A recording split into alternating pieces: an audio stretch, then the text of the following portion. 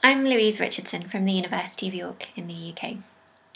Thank you very much to John for giving me the opportunity to talk about flavour and the senses with such well-informed commentators. I'm really excited to be involved in the new developments of philosophy of brains, and I look forward to following future mind and language symposia.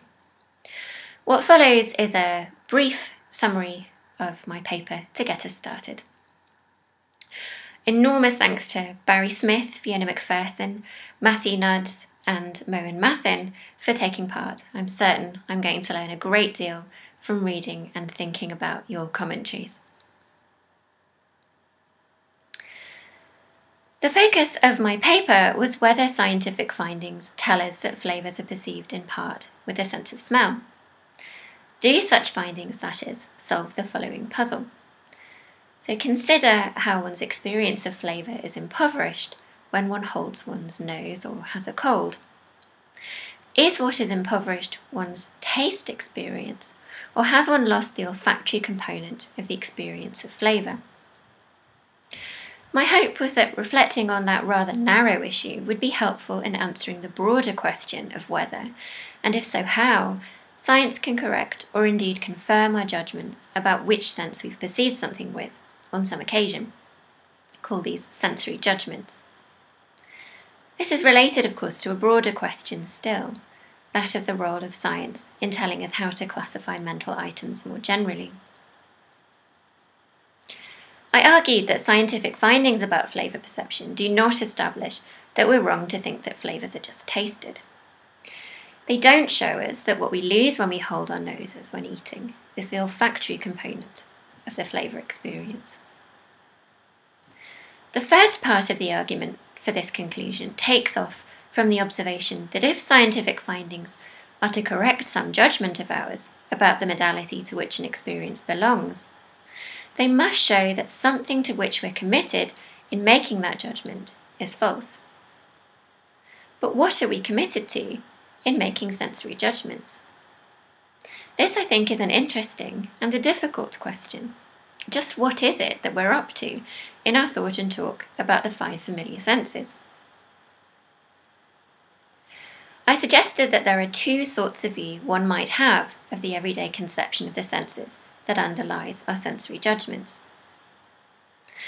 On a naturalist view of our everyday conception of the senses, it involves commitments about what distinguishes the senses that are hostage to empirical fortune. Commitments about, roughly, similarities and differences in how perceivings are produced by the effect of the environment on our internal perceptual equipment. Obviously, these sorts of commitments can be shown to be false by science. So, if naturalism is true of our everyday conception of the senses, then findings about the psychology of flavour perception might show that something to which our everyday conception of the senses commits us is false. And in that way, it might show us that perceivings of flavour are not merely taste experiences, but experiences of smell, or olfactory experiences, too.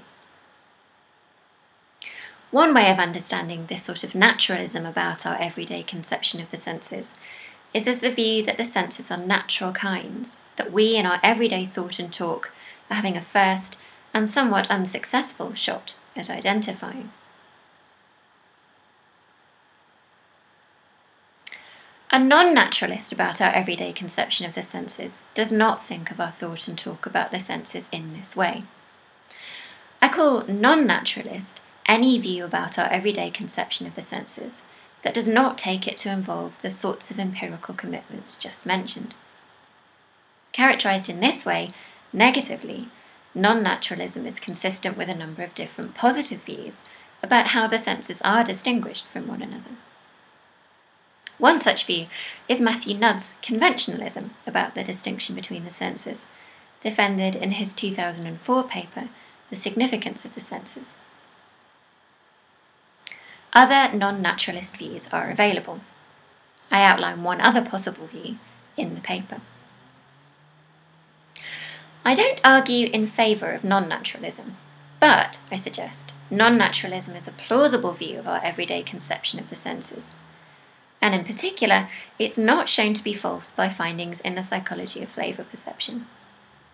So the findings leave open that non-naturalism is true, and thus that science does not tell us that perceivings of flavour are olfactory by telling us that they're brought about by the effect of the environment on our internal perceptual equipment in just the way that olfactory experiences are. I take it that this first part of my argument is quite straightforward. It says, if you're going to claim to correct some judgment of ours, you need to determine what we're committed to in making that judgment. And in the case of the senses, that's not a straightforward matter.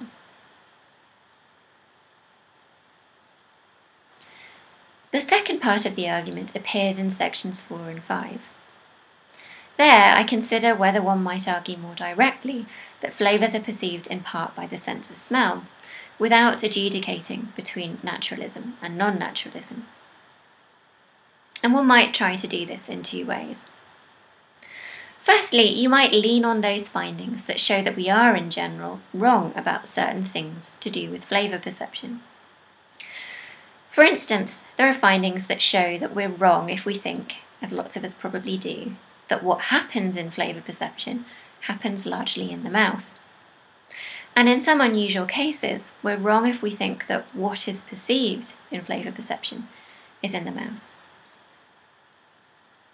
I try to argue that there's no straightforward route from accepting that the scientific findings show that we're wrong in these ways, to accepting that they show that we're wrong about the modality to which experiences of flavour belong. The second way in which one might try to use the findings without adjudicating between naturalism and non-naturalism is to argue that the claim that flavours are perceived partly with a sense of smell ought to be accepted in virtue of the explanatory power it has in psychology. I try to argue that it's not obvious that it does have any such explanatory power. I suspect that some resistance to non-naturalism might be down to the fact that it can come across as a sort of flat earthism, or at least as denying that science can tell us anything at all about our senses. In the concluding section, I try briefly to speak to this worry.